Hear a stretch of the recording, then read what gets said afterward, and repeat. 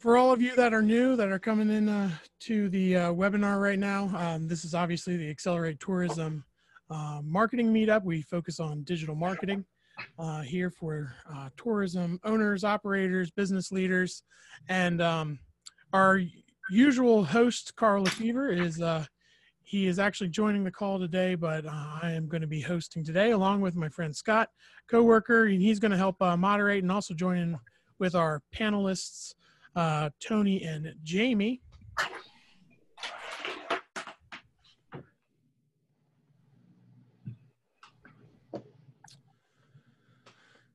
We'll give it another minute while the numbers keep coming in. Make sure everybody's in. It feels weird that this is obviously the first. Well, this is obvious for those of you who have been with us for the past couple months. This is the first meetup we've done on kind of a monthly schedule. We are obviously doing this weekly when, you know, the majority of the state and the country was shut down. So we're moving now to this monthly rhythm, and we hope it'll give us some more time to improve the quality and improve the engagement of what we're doing here. And we hope that we continue to be helpful. And I think we will. I think we have a great panel and a great discussion on the docs for us today. So as a segue, obviously we are talking about social media. This was the highest rated, or the most requested topic from our last meetup. We ran a poll where you all voted to suggest what you wanted to talk about. This was the clear most popular topic. So we weren't sure. There was a couple of different ways that we could kind of go into this and take this discussion. But the main thing we wanted to do was really talk about social media from the perspective of somebody who is a business owner, somebody who is really busy, and how can they effectively do social, you know, when they have no time and no budget. Now, obviously, let's just put something out on the table to be clear. That's idealistic. We know that there's certainly going to be things that, you know, if time is money, there's obviously going to be cost here in some way, shape, or form. But I think the thing that we want to kind of combat is that, you know, social is supposed to be easy. It's supposed to be this thing that comes naturally, and because we're already doing it in our personal lives, and it should be just as easy for our business. But that doesn't typically happen. So I think the ideal for the busy small business owner is to build a process around social media that achieves the feeling that social is just naturally happening, and that but maybe in other words, it's so integrated into what you actually do that it kind of just happens. And you know, that in itself might be idealistic, but I think that is maybe a more achievable way of thinking about how social can work for somebody who's busy, that has no time and no budget. But the first thing about that, I think it's important to set a healthy perspective on social, because I think a lot of it is just really kind of this mindset. And I think we need to just watch ourselves when we're on social and we're seeing these other sort of social media stars or influencers or whatever we want to call them, and make sure that they're not setting the standard for what we're doing. I think that's a good foundation, because, you know, there's a lot of industries out there, there's a lot of businesses out there who have been very successful in social, and they more than likely have spent a lot of time and a lot of energy and a lot of money in making social seem like it's so easy and so high quality for them. So just like any other skill or trade or craft that we might have, you know, if we're just starting out, if we're just starting to try to figure these things out, we're going to be less polished, we're going to be less flashy. But we do have one advantage for social media, is that we will be authentic, because social loves authenticity, and it loves transparency, and it loves people being real with each other, and real to their customers. That is, you will build a solid group that will be actively following you as kind of your foundation. So, and that is really kind of the advantage you have when you're starting out. All of that said, I think one other rule we would like to apply on how we want to go forward, and this is going to kind of set up the question for today. You've probably heard this before, but it's the 80-20 rule. So it's this idea that we can achieve 80% of impact with only 20% of effort, or I guess in other words, like accomplish 80% of our goals with only spending maybe 20% of time or 20% of our resources to achieve kind of like 100%. So that's kind of the thing. How can we best spend our time, or what's the best thing for us to do with the smallest amount of time? That's really the question I want to use as the foundation going into the conversation. What is the best thing for me, for us, to do with the smallest amount of time that we have? So that's where we're going to get into. Just as a reminder, though, we do have a feature on this webinar format where you can ask questions. So while you're getting into it, and while we're discussing, please use the Q&A feature. It'll just help us kind of move on into the Q&A with some great questions. So anytime you have a question during it, please hit that button. Please put in a question, and we'll get to it after our discussion. So with that, I want to move over here to our first question. Again, obviously, managing social media with no time, zero budget. And the first thing I want to set up for this question is,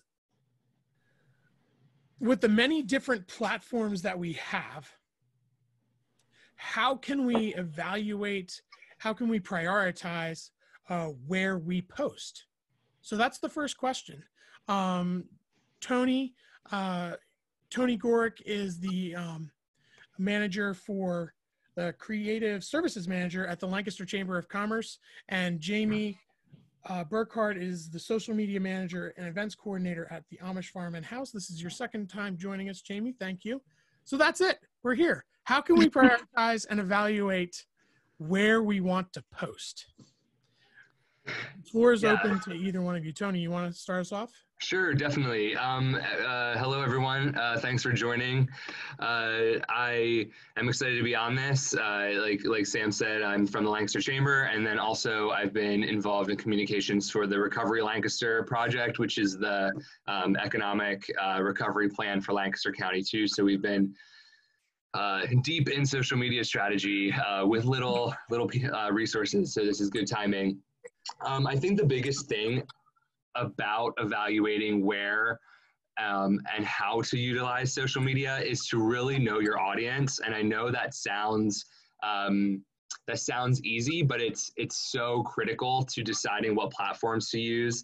There's resources, and I know Sam mentioned maybe gathering some of these resources after this call, but there's resources really showing the demographics of Facebook compared to Instagram, compared to, Snapchat and LinkedIn and things like that, where if you're selling a certain product or if you're marketing a certain experience and you want to hit a certain demographic, certain age group,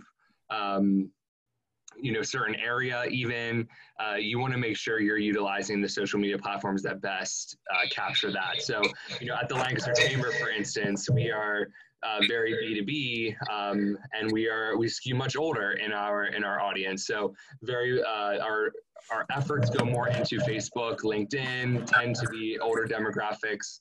We're not going to be signing up for TikTok anytime soon. I just want to say that. But you might have an escape room or a Cartoon Network hotel who is targeting families but also kids, and you want to evaluate the platforms. I think the word social media marketing is very overwhelming, especially to people who are not used to it and think, oh my gosh, I need to be on every single platform posting 16 things a day, and it all needs to be super creative and interesting. And that's just not the case. You really want to look at your audience, have that influence, what platforms to use. And then I know we'll kind of talk about this a little bit later too, and then curate your content based on that audience and that platform. So I'd caution signing up for every social media platform possible. It's really reliant on who you want to reach, and then that will help influence how many resources you put into what platform. That's great. Jamie, do you have anything to add to that? The only thing I would add to it is if you are going to be on multiple different platforms, like if you want to use Facebook and Instagram, which might seem like a lot to some people, but if you're going to play both games, then post different things. So Instagram, the caption sizes need to be way smaller. Nobody's clicking to read more. On Facebook, people are spending a little bit more time, so you can obviously put more information. So if you want to play both games, you just have to go at it differently. Like, for example, Twitter does not work for travel whatsoever. I personally never plan a vacation while I'm getting on Twitter. I get on Twitter to laugh. But on Instagram, if I'm going to the beach, I'm going to be clicking what beach I want to go to and then seeing people's posts. So just knowing what platform is best for your business. So if you're bed and breakfast and you want to post 20 new pictures, well, Instagram only lets you post 10. So maybe Facebook's the best way to go. So knowing what type of resources both of those platforms have is great. So like on Facebook, you can post an event. On Instagram, you can't. But Instagram, you can put up a story saying countdown to the event, and people are going to be like, whoa, wait, there's something happening in 2 days. This sounds really interesting. So knowing what platforms offer helps you evaluate which one you should use. That's great. It's one of those things where I think it's just our human nature to kind of want to think of everybody, which is a good thing, but that just becomes tiring. And, just because your audience is on a particular platform, Jamie, your example was great. Like, doesn't mean that it's the platform that's going to work for your business. So even if you were on that platform, doesn't mean that your business needs to be on that platform. So the second thing I want to talk about is content. Content is something that can really be a mental block for people just because it can seem overwhelming, especially when we see like the high quality content that these platforms, host, and that these people that are posting on these platforms create. But for a business leader who has no time to do it, just seeing those and thinking that, oh, that's the standard, I have to do that, like it can be enough that it just says, you know what, I'm not even going to pursue it. So I think the thing that we found in our business and for our clients is whether or not we actually realize it, there's a lot of content that's typically created already in a business that can be, if you find it, if you identify it, you can repurpose it for social. So just the question that I have for that is, how can we do this? How can we discover and repurpose content? Jamie or Tony, either one of you want to take that? I'll take it, Tony. Great. Okay, so one of my biggest hacks is reposting other people's pictures. Obviously, I work in a very, very specific thing, Amish. So there's millions of people that come here every year. I am so fortunate that people take good pictures of the Amish and that they want to do that. So it is easy. You just follow hashtags, download the repost app, repost it, give them the credit in the comments. Usually people love their pictures being reposted. So even if you find a professional photographer, they think it's great exposure. So reposting other people's pictures. If you're going to use your own content over again, like there's 1,000 pictures that I keep wanting to use. So what I usually do, if I've already posted it, like say it's a picture of an Amish buggy, and I'm posting a fact about the Amish buggy, you know, come to Amish country, take a buggy tour. Did you know that they have turn signals? But I want to use that picture again because it's really good. What I'll usually do is repost it with a good review. So I'll take a good review from TripAdvisor, from Google, and I'll use that as the caption. Because one, people don't remember that you posted it 2 weeks ago. Even if they did, it's going to be a different caption. So it's going to mean something different. And also it like makes that connection of, oh, that's a beautiful picture and it's a beautiful review. Like those two things in my experience have worked really, really well. And then also just repost old things. Like honestly, no one is going to remember. Or something I use is I will post a video on Instagram today, and then 3 days later I'll post it on Facebook. So even if I do have the same followers, then they're probably not remembering that they saw it on Facebook 2 days ago or Instagram 2 days ago. So I use that to help me gain more leverage with the content that I already do have. Yeah, I like that. So it's even, you don't have to go very far to find that content, because you're talking about just reusing the content that's actually already on these platforms that you've already posted, or that, you know, somebody else has posted, and, you know, doing it in a way that's respectful and gives credit where credit is due. That's great. Yeah, that seems. Or also like something that other people can use too is, I know we're talking about time, but if you can take one day, like one beautiful sunny day that you've got people on your property, go around with model release forms, asking people to sign model release forms, be like, can I take pictures for the website? Most of them will be like, yes, oh my gosh, I'm going to be famous on Facebook. Like they love it. And then have them sign a piece of paper, and then you're allowed to use that. I think that's something that's very, very underrated to do, which again, it is time consuming, but those pictures, if you take 200 pictures that day, you can use them for a whole month. So it does help you. Yeah. Cool. And the other thing too, is you could always, if you have a friend who does photography, or if you have somebody who does it, you know, of course we are talking about a cost thing again, but there are a lot of, anybody who has a half decent camera, who, you know, whether or not they are a professional photographer or not, if it's a nice day and you respect them to interact with your customers well, you know, I'm sure anybody would love, who's kind of like an aspiring photographer, would love that opportunity if you know anybody like that. Cool. Tony, do you have anything to add to that? Yeah, I mean, I just wanted to affirm what Jamie said. I'm really glad you brought up the not being concerned to repost something again, because I think some people think, well, I'll post it and I'm done, and they put all this, you know, time and energy into this great post, and they think, well, it's done now, and then that's just not the case. So I'm really glad you mentioned that.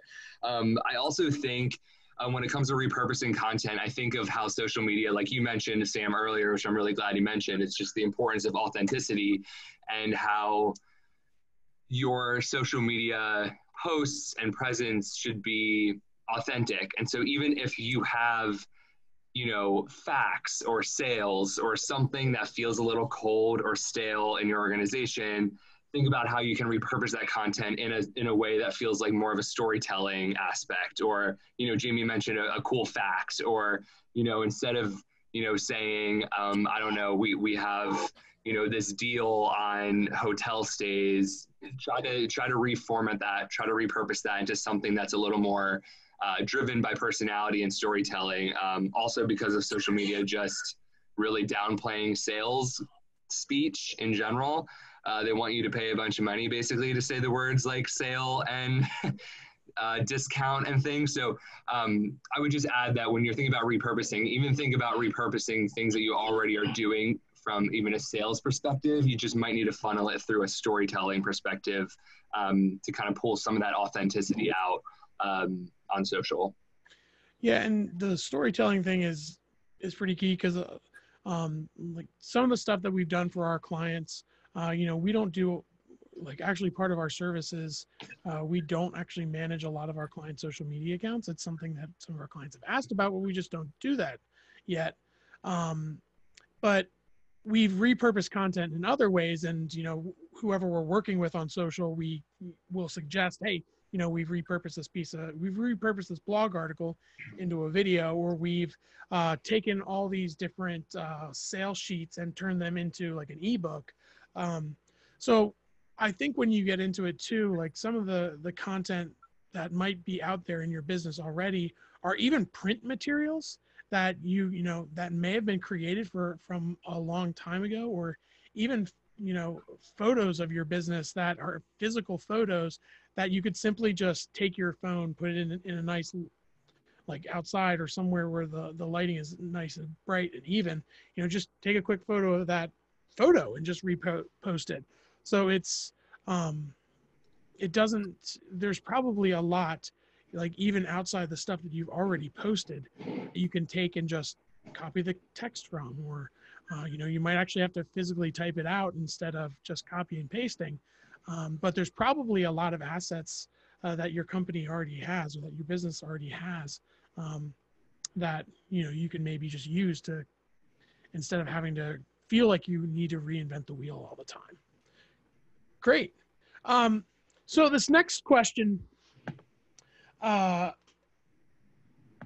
is very much related to that, and I think Jamie and I think Tony, you both touched on an aspect of this, but this idea of how can we efficiently batch create and schedule content. So we, instead of having this pressure to be on social every single day, that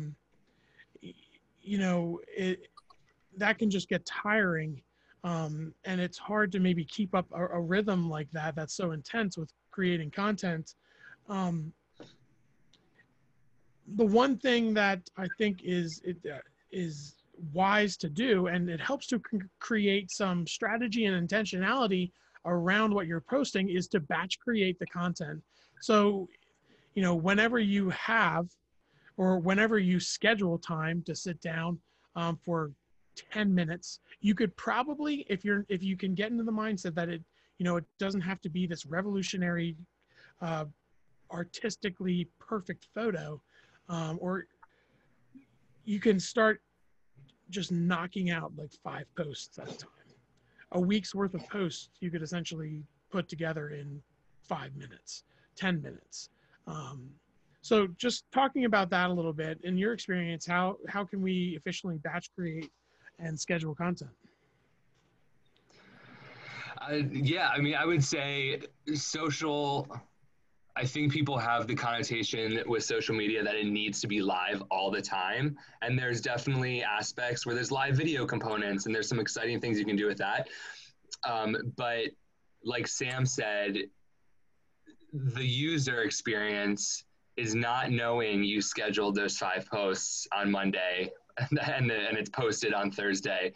So to the user experience, as long as you're, using an authentic voice and, even throwing in a throwback Thursday or whatever, being able to sit down and schedule those out and not feel that pressure, like, oh my gosh, I am in the middle of my crazy day and I need to throw up a photo about a, throwback to an old building on my property. Those batching, that has helped so much. With just planning out time, because I think some people think, how do I even begin to plan out my time with social media strategy? And that's a step one, is you can always batch. And I'm sure programs have been mentioned before, like Sprout Social or like Hootsuite. There's platforms that are pre-scheduling platforms that make it really, really easy, that also provide some insights that help too. You can pre-schedule some things directly on social media platforms too, but I definitely think, and we can maybe provide you with some of these resources afterwards, but things like Hootsuite and Sprout Social and some social scheduling software really, really does help. The one thing I would just, as a caution with it, it's a great resource and it's fantastic. You just also want to be aware of what's going on within the context of your community. Things change, you think about the last 3 months, and the last thing you'd want is to have this great post scheduled for Saturday talking about how beautiful and wonderful the day is. And that was the day where, our COVID trends spiked and protests were happening and there was a lot of unrest and it could come off tone deaf. So the batch scheduling is great. Just you want to just be aware of what you're scheduling, putting out there, just so you don't happen to accidentally have a post go out there during something that might feel like it's a little off for the moment. Jamie, what do you think? So I'm going to be 100% honest and say that I am super bad at planning ahead. I will obviously like use the scheduler on Facebook. Like I'm leaving the next day. I don't want to get up early and to do it tomorrow. I'll schedule it. But I got to be honest. I'm not one to sit down and be like, on Thursday, I'm going to post this. So what I do instead is I block out hours of the day. Obviously this is my full-time job. So I've got it. I have time and I have money and I have resources.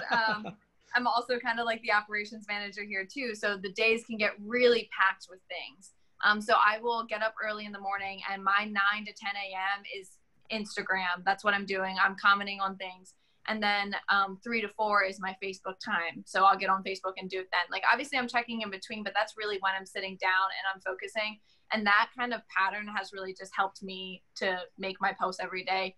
Obviously, if I'm on vacation, if there's a day off, I have to do a tour, then I use the schedulers. Yeah. But like Tony said, scheduling too far in advance can sometimes bite you in the butt.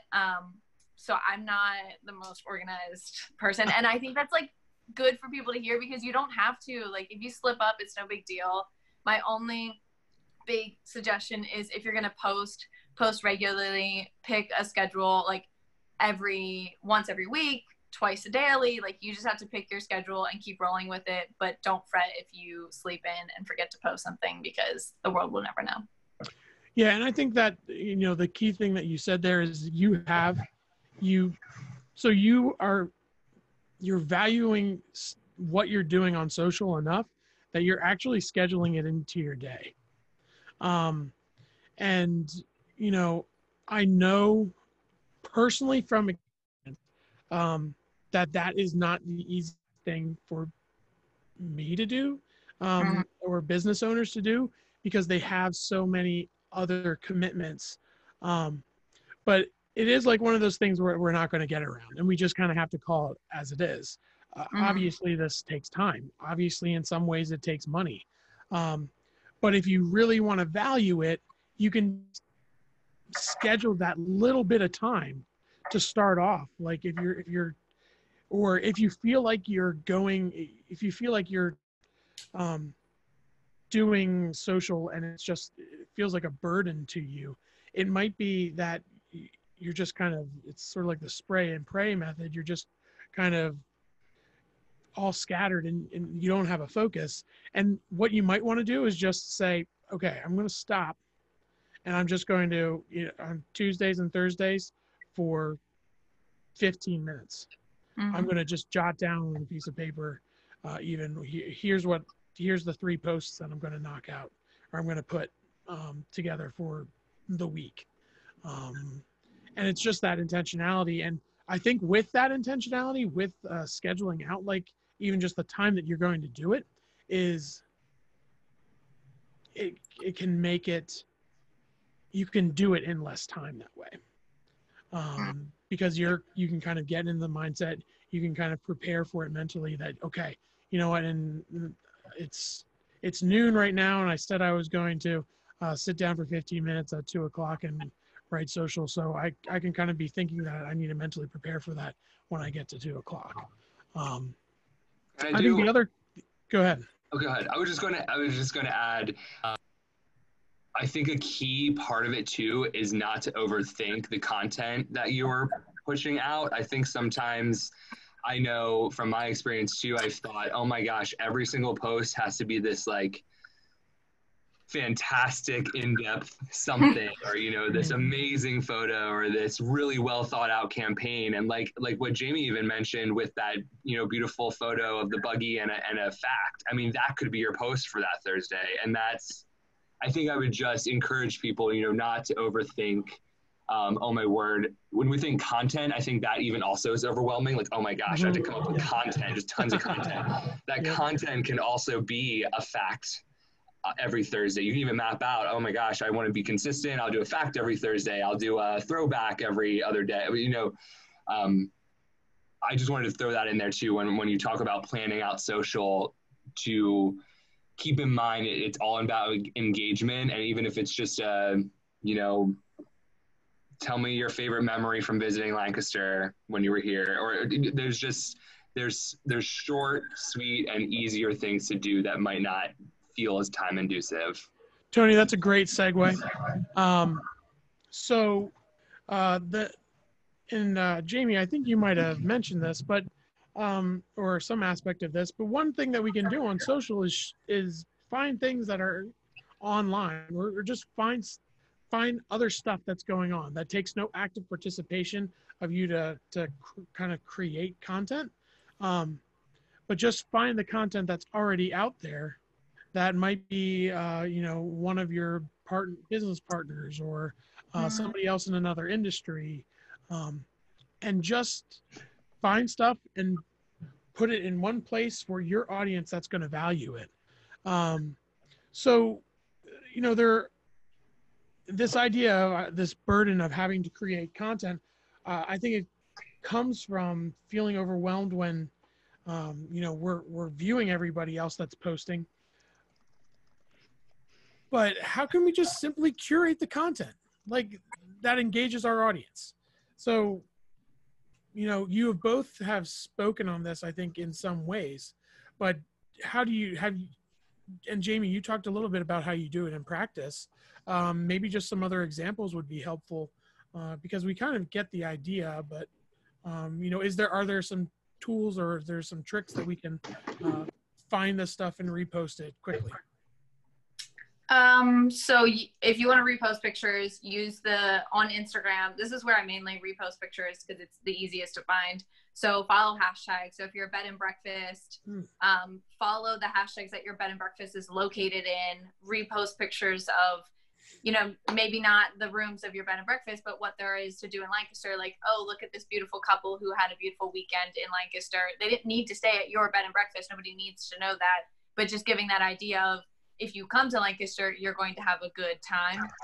Also using the location feature always on your posts.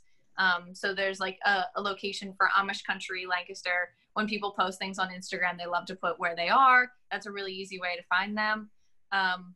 Another really good way of finding stuff to post really quickly is being organized in the first way. So like my photo albums are very, very organized. Like I have an album of animals, horses, like everything is down to the nitty gritty. So if I'm like, oh, I need a picture of a dog, family friendly, bring your dogs to Amish country post, then I've got it right there. So that does take time on the back end, but it's something that's helped me in the future since then.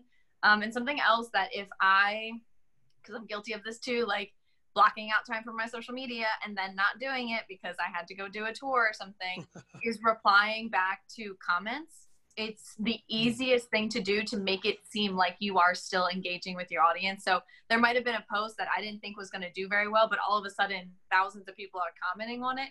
I'll just spend time replying back to people's comments, and it does make your page seem like you're doing more, because that post will show up on people's timelines again if you're commenting on it. I personally hate seeing people post something and then there's 63 comments and nobody's responding to them, and they're asking questions, or they're saying, oh, those were beautiful pictures and things like that. Like, you've got to engage with your audience if you have them, even if you just have one. Like, if one person is like, oh my gosh, I love your pictures, and there's somebody who does it every day, post every day, say thank you, thanks so much. Like, easiest way to make it seem like you're still on board and posting. That's great. Tony, any thoughts to add? Yeah, I love that. I love what you said about interacting, and this might be something we might have coming up to discuss, but I think as much as we don't want to be on social media all the time because we don't have time, it is a customer service touch point now more than ever. And so I really liked what Jamie said about, you know, liking people's comments, getting back to them, because you're right, that's key. As far as content, there's so many resources out there, and I want to say you're not alone in thinking about how to curate content. Jamie mentioned consistency earlier. So even coming up with, on Tuesdays, I'm going to focus on this type of content, whether that's a fact about my business or, and then on Thursdays, there's always Throwback Thursdays or something like that. Maybe I'll do something specific about that. Maybe I'll do an employee spotlight or a visitor spotlight on Wednesdays. And that, at least to me, I'm a really creative person, and that's a good thing, but it could also spiral totally out of control. And so when I have a framework like that, that also helps me just plan ahead and curate content, so it doesn't just feel like every week is like a blank slate, or every week I have to think of 16 new great ideas. You can kind of start falling in those buckets, and then the consistency is there too, which always helps with social media. So I would just say, think of, maybe step one is just think of a few things that you'd want to share about your company, and then funnel those through different ways on different days, just to kind of hone in and not feel so overwhelmed, if that makes sense. Yeah, it does. And go ahead, Jamie. Also on that, don't think that things are too obvious. Like for me, I always forget to post that we have a 15-acre farm, because to me, it's obvious, like, come enjoy the farm. But for other people, they have no idea that we have a 15-acre farm. But I might have said that 6 weeks ago, and I'm thinking that my followers are already up with me. So, like, if you have a bed and breakfast, that they serve breakfast. But maybe being like, hey, we have waffles on the menu. Like, did you know that kind of thing? So no detail is too small, and nothing is too important to keep repeating. Like, keep posting it in there, because you might get new followers, and they don't know anything about your business. So little things are big. A great point. That's great. So a little bit is almost curating your own content. Another way to kind of say it. Great. And you two set up the next question perfectly. Going back to the beginning of what we were just talking about, you engaging in kind of this idea of real time. So the use of live videos and kind of other time sensitive content. You can, like I said, direct messaging, stories in some instances. Those are obviously tools that have gotten so popular over the last, just say 2 years even. So how can we use these things like live video, stories, messaging for real-time engagement? You gave some great examples of commenting, which I wasn't even thinking of. But, these other ways that we can, kind of be immediately in front of our audience. What things can you recommend? How can we do that better and do it efficiently? So, Tony, why don't you take us on that one? Yeah. So I think this is another one where, don't overthink it. Even, I'm thinking live video specifically, how video content right now is just so engaging and so popular. Some people think video content and they think, oh my word, it's going to be like a produced documentary film or, something like that. And that's just so not the case with social media. It's, like Sam mentioned, it's authentic, it's personality, it's behind the scenes, it's a sneak peek. It's, I love what Jamie said about the number of acres, even just a live video of panning around the horizon of the acres, like just things that are just interesting that we take for granted. Or, we have a pretty cool office at the chamber, and we did like a quick office tour that, did not take long at all. It was informal. You got some personality in there. And it helps to build engagement, but also just to kind of show some behind the scenes things. I used to work at the 10,000 Villages home office doing their social media strategy and digital strategy. And they would do just really quick, fun product reviews, and they're still doing that now.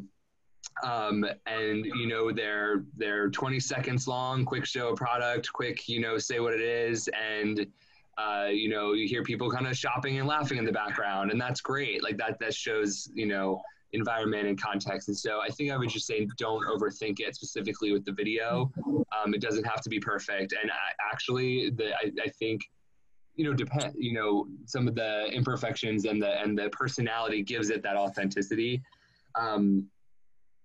And then I would just say, as much as you don't want to be on social media all the time, make sure you are still monitoring it enough, because it's a customer service touch point now. Like I even think of my generation where like one of my first things sometimes to think about is to message the business on a social media platform before going to their website and using like a contact form. And I think that's even getting more and more prevalent as generations are coming up. So just to keep that in the back of your mind, it's you don't have to give tons of your time to it, but a response is so important eventually from customer service.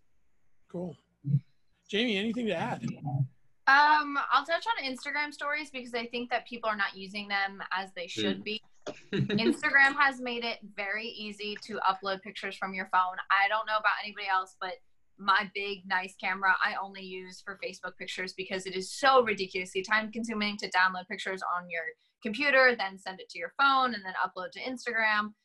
So, you know, it's a beautiful day out, just go out, push record. There's a bunny running across the farm. Perfect content, put it up there. It's a beautiful day. It's very simple to do. Also, if I'm being lazy and I don't want to post anything, I will repost my own post to my story and just say like, oh, look how beautiful this was. Do you remember this day? Also reposting other people's. So when they tag you, you can repost it in your stories. Some of that might not apply to anyone because you don't have that many visitors or things like that. And just reposting things that are happening right now. Like we have a quilt sale or tickets are going fast, things that make it seem like you guys are actually busy and things are booming. We also do a lot of like COVID safety things because we are a customer tourism business. So I'm always posting like, hey, our buses are being sanitized. There's a whole new group loading on, everything's safe. So even if people were not thinking about visiting Lancaster, maybe they'll continuously hear me saying that it's a safe, open place. There's no contact here, then maybe they'll visit. So just easy things that, again, like I overthink all the time, but my visitors and my followers might not know that we have bus tours because I said it 4 weeks ago and not today. So using stories is very easy to do. That's great. The COVID. I'm just going to mute you, Jamie. Yeah, so it's I'm glad you mentioned the COVID thing, and I mean, how can you be more real time than just addressing those things that we're always thinking about right now? Even if I'm not looking to come to your business, it's just a reminder. And people, I was just going to add really quick. Sorry, Sam, I didn't mean to cut you go off. ahead. People just love behind the scenes peeks at things. It's just people just really like to see how things are working behind the scenes. I don't know if it feels like an exclusive sneak peek. People just really like that stuff. So if you have a chef at your bed and breakfast, or if you have something, a quick photo or video of them flipping a burger. I mean, people just love to see how things I think are ticking from the background. And so again, to Jamie's point, what we take for granted as being part of these businesses might be super interesting and fun for your followers. Yeah, I love that. So all of this being said, we've talked about all of these different things that we can do, but kind of two last questions as we wrap up here. And the first one, you both are active in running social media accounts. How can we measure the efforts? How can we measure the success of our efforts? Because we obviously want to be able to evaluate enough that we can say, this just isn't working. I need to stop doing this. I need to stop this, and I need to try something else. So how do you both do this? How do you measure the success of what you're doing, what you're trying? Jamie, why don't you take us on this one? Sam, that is a hard question because I have even had other people, this is more for paid ads, like how do I know if my paid ads are doing well, but it would be relevant for any post.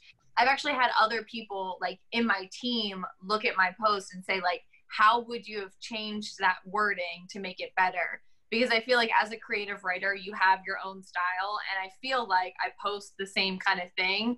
So I try to do peer reviews to see if my post could be better. I don't think at least for my business, I cannot tell by the amount of likes or comments or engagements if something did well or not, because it's hard for me to tell, like, did they book a tour? Like, where was the success measure? Like, that post might have blew up. It might have had 1,000 likes, but did they just like it because it was pretty, or did it make them want to come? Yeah. So I think it's just hard. So instead of trying to focus on, was it successful enough? I just keep trying to change it up, and in hopes, like, my follower count is growing, my engagement group is growing. So things are working, but I don't know for sure if it's actually money in the bank, which is the problem with social media, because you might have lots of likes, but you might not have a lot of business. But you need to have social media. You can't just cut it out. So that's a hard question. You stumped me. I'm sorry. Tony, what about you?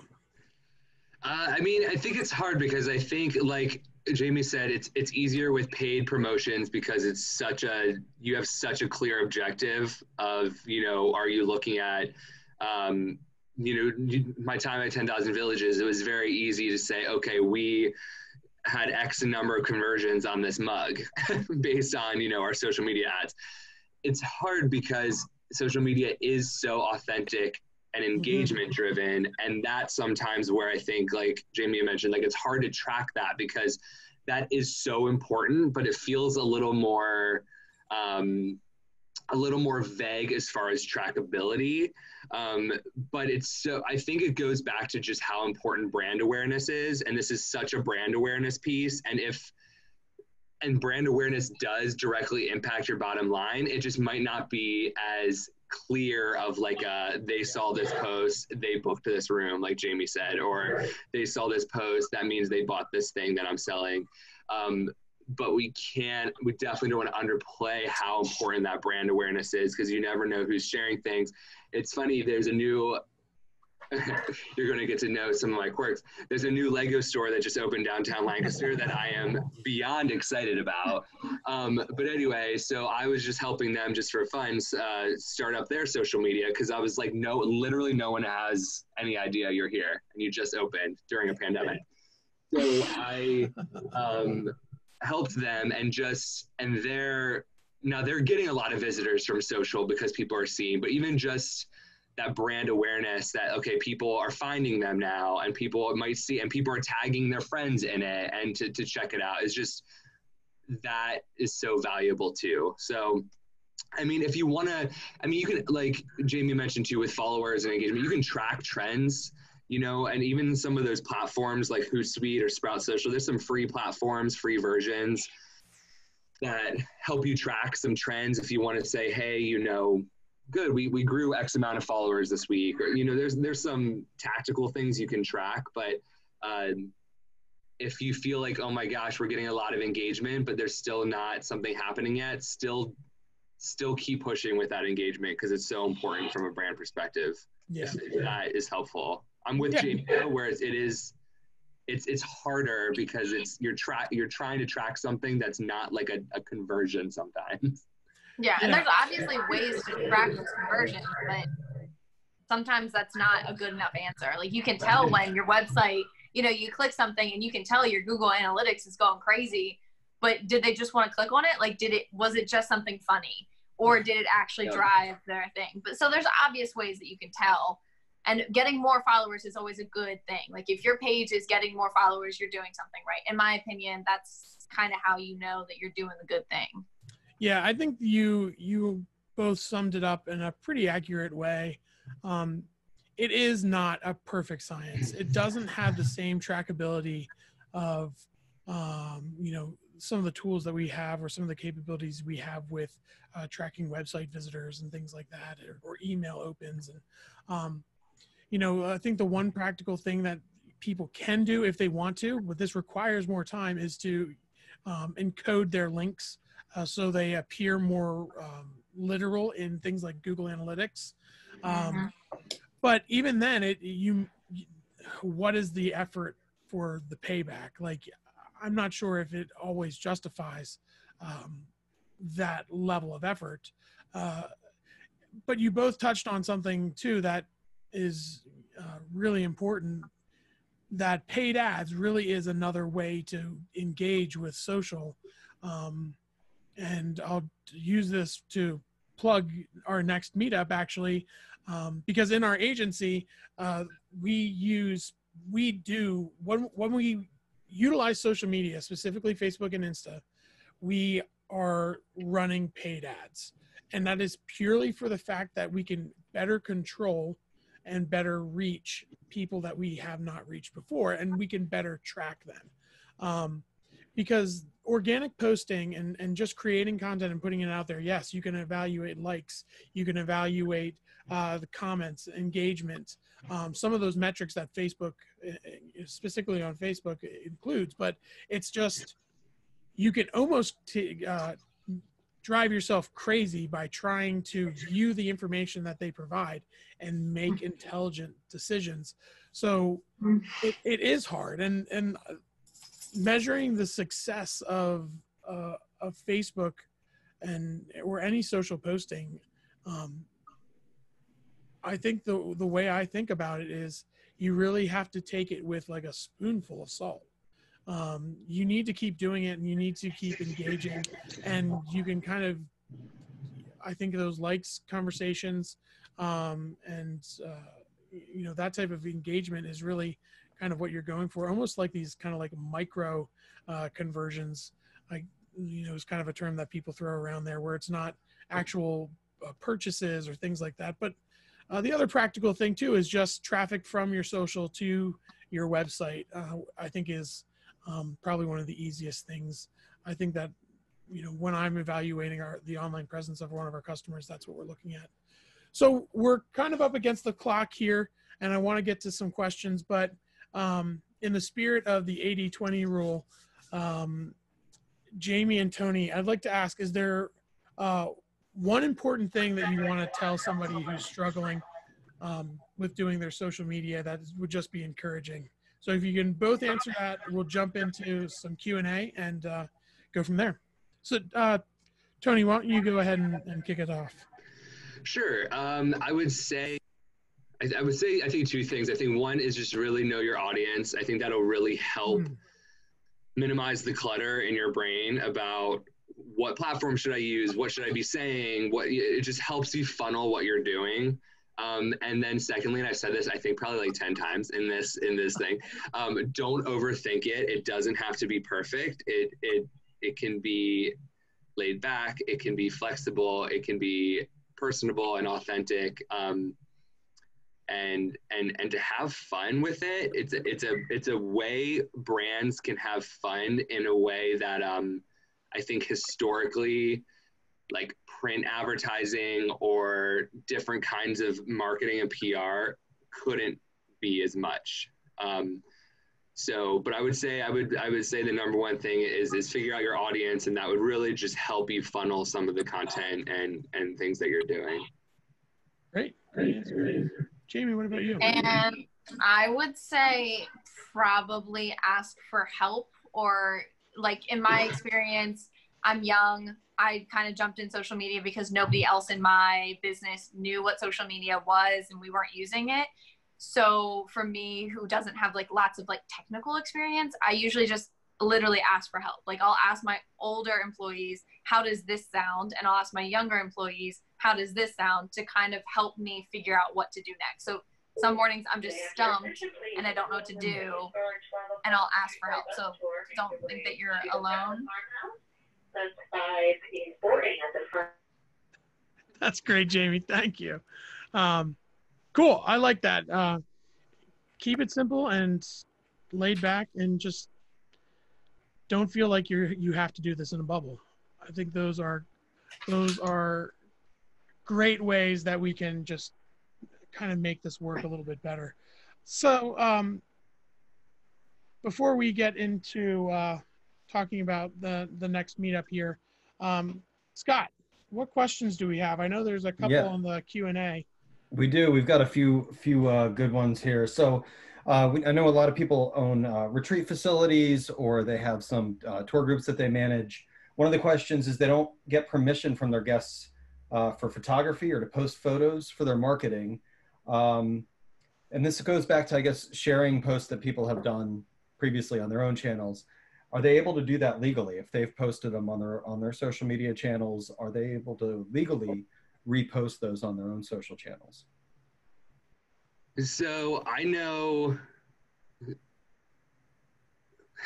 So we went through all of this at 10,000 Villages of trying to figure out how to, the legality of certain things. The best thing that we came across, and Jamie, you might speak more into this than I can, but we created a brand hashtag, and I don't want to go all the way down that road, but we had some sort of hashtag that visitors could use in their posts. So it was Live Life Fair for 10,000 Villages, and they could use that in their posts, and then we would find those posts, and we had some verbiage around, if you use this our company hashtag, you're allowing us to repost this. But it doesn't hurt to reach out to them in a direct message and just say, oh my gosh, we love your photo. It's great. Can we repost it? Can we use it on our social platforms? A lot of people really, I'm not going to say everyone, but a lot of users really like that. I know I've done that before when I take, I'm totally one of those people who take an artsy photo of my coffee at Square One, and if they were like, can I repost it? I'm like, yes, that's awesome. So there are people who are willing. So even if you see a photo and you're like, wow, this is gorgeous, this is great, we'd love to repost it, give you credit, it wouldn't hurt to reach out to them and just ask. Yeah, I never post something. Always ask. And if you can't ask, then just don't use it. It's way worse for somebody to be like, you stole my picture, or I don't want to be on your page, than the 100 of likes that you're going to get. So always ask for permission. And if you can't, then just find new ones that you can. Great. All right. Thoughts on YouTube? What do you post? Do you find it valuable? Sneak peeks? Does it work?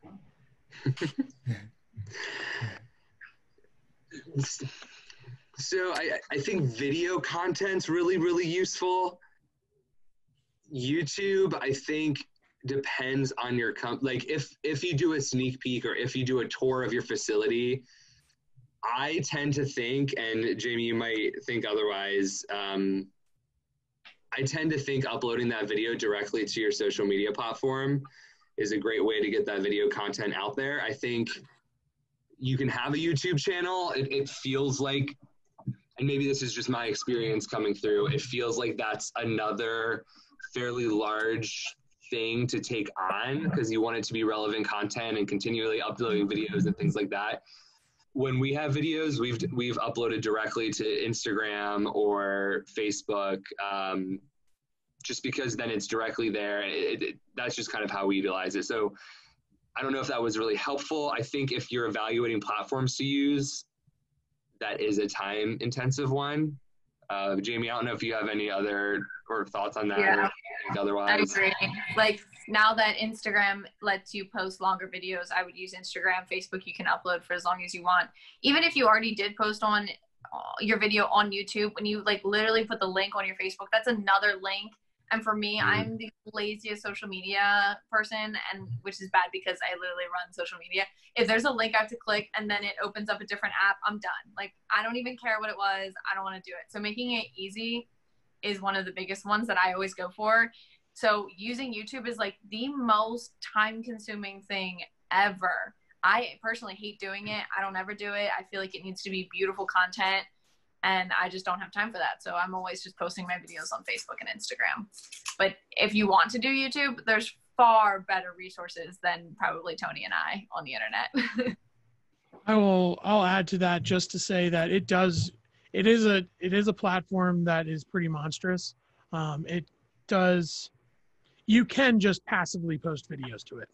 There's not going to be anything wrong with that. Probably, if you're going to do it that way though, it's probably not worth the effort. Because